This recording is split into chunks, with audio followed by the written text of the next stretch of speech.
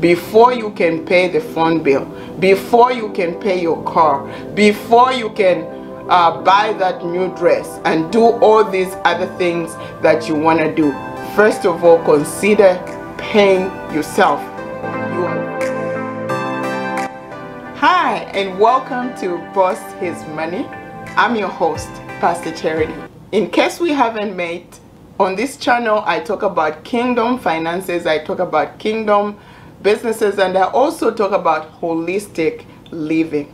Please consider subscribing by hitting the red button and also the bell so that you don't miss any uploads that I make.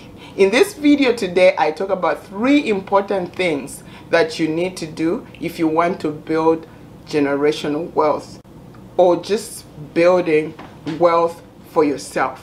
The first thing you need to do is whenever you get paid, whenever you have an income, pay yourself first. Remember, you are the person that is working. Every morning you leave your house to go to work. And when you get paid, whatever salary, whatever paycheck you get, you should be the first one. Apart from the tithes and the offerings, you should be the first one to get paid before you can pay the phone bill, before you can pay your car, before you can buy that new dress and do all these other things that you want to do. First of all, consider paying yourself. You are very valuable. You are the one who is laboring to bring in the money. So it's very important for you to pay yourself. I've met so many people who have great jobs and earn a lot of money, but they don't have anything to show forth that they ever worked at all. It's very important for you to pay yourself. I have a rule where I put 10% to tithe and 10% to myself. Once I pay myself, then I can be able to pay other things. Why would you pay Verizon, or why would you pay Comcast? Why would you pay for the cable and pay to buy shoes and pay all these other things and forget to pay the person who has been working? Have you ever imagined going to work and you are not paid? No. If you don't get paid, then you are going to quit that job. Why are you abusing yourself? You are the person that goes to work every morning. You are the one that is laboring. You deserve that pay. The Bible in 1 Timothy chapter 5 and verse 18 says that, "For the scripture saith, Thou shalt not muzzle the ox that treadeth out the corn, and the laborer is worth of his reward." Every laborer is worth of his reward. You are the one working every day, working so hard. What is there to show forth that you've been working? If you haven't been paying yourself, today I command you to start paying yourself. Set aside a percentage that you pay yourself. You don't have to pay yourself 10%. You can even pay yourself more or even a little less, but make it a point that you pay yourself. At the end of this year, you should come up and say, this is how much I earned this year. You should not go without having money that you have paid yourself. And what do you do with the money that you pay yourself? Keep putting aside in a separate account which you don't even touch. Let it grow. When that account grows, then you can get that money and invest it. I want to tell you that the work that you do, there are days that you get tired or you get sick. You won't be able to do the same amount of work that you are doing today, and you won't be able to earn the same way that you are earning. But if you have money that is saved up, the money that you paid yourself, you get that money and employ that money, invest it so that it starts now making money for you. One thing I know for sure is that money works harder than you can ever work. Once you invest your money, it's going to bring you more money, and money doesn't get tired. Once it's invested, it will keep working and bringing in more and more money.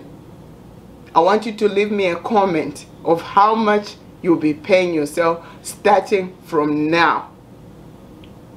In case you're saying you don't earn much, whatever you earn, it doesn't matter how much, make sure that you pay yourself. And if it's not enough, find yourself a side hustle that will bring you extra money to pay other bills. But make sure that The number one person apart from God is yourself.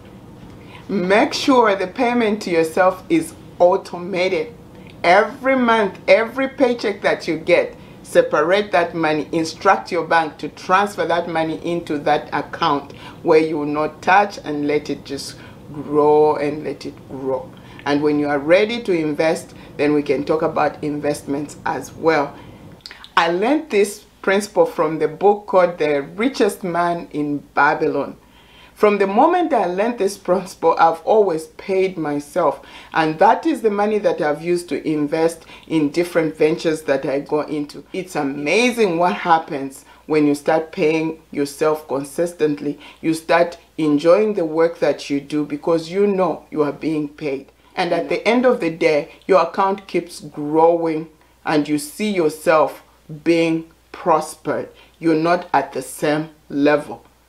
When you don't pay yourself, you live from paycheck to paycheck. Life can be so frustrating and it feels like you're just laboring in vain. So this is the end of you laboring in vain. From now onwards, set aside an amount that you pay yourself and your life will never be the same. The second thing you need to work on is always your earning power should be greater than your spending power. I don't know how much I'm gonna have to emphasize this point. It doesn't really matter how much you make. As long as you spend more than you earn, you're not gonna be wealthy. It doesn't matter whether they increase your salary by 100% or even 200 or 2000%. You always have a reason to want to spend more money. So when you work on your mentality of how to spend less than you are earning, you will be able to grow your wealth, because that way you always have leftover money. You know, they say when someone's pay goes higher, the content of their being also changes. It's a natural thing that happens to human beings. It's like once you earn more money, you want to spend more. You start having more and more desires, more and more needs. Actually, we have very few basic needs. The rest of the things that we spend money on are just wants. Sometimes we pay for things that we don't even need, just because maybe your friend has a new pair of shoes and you also want to buy one. You really don't need to spend money on such things. You know what I usually tell myself if I feel like buying something is, I'll stop and think, do I really need this thing? Can I do without it? Many of the things we buy, we don't even need them. And once you start clearing your house, you find that you have so many things that you have accumulated which you have no use for, of which you could have been spending less and earning more, and then having money to spare, which you can now use to build wealth with. And lastly, but not the least, you need to work with a budget. The budget is very important for every person. Without a budget, there is no way you are going to be wealthy, because every time you wonder where the money went, believe me, there is no discipline without the budget. The budget is the one that helps you to be disciplined. A lot of people say that a budget restricts them, but no, the budget is the one that helps you, gives you permission to do whatever you want. Actually, within the budget, you can be able to do almost anything because you have everything written down. First of all, you start with the income, how much is coming in, and then you start looking at all the expenditure that you have, the regular expenditure that you have in a month, and then the emergencies. You also cater for emergencies, you cater for giving, you cater for all these other things within the budget. So when you have a budget, it's going to guide you and help you to know whether you have enough money to meet all the wants that you have in this life.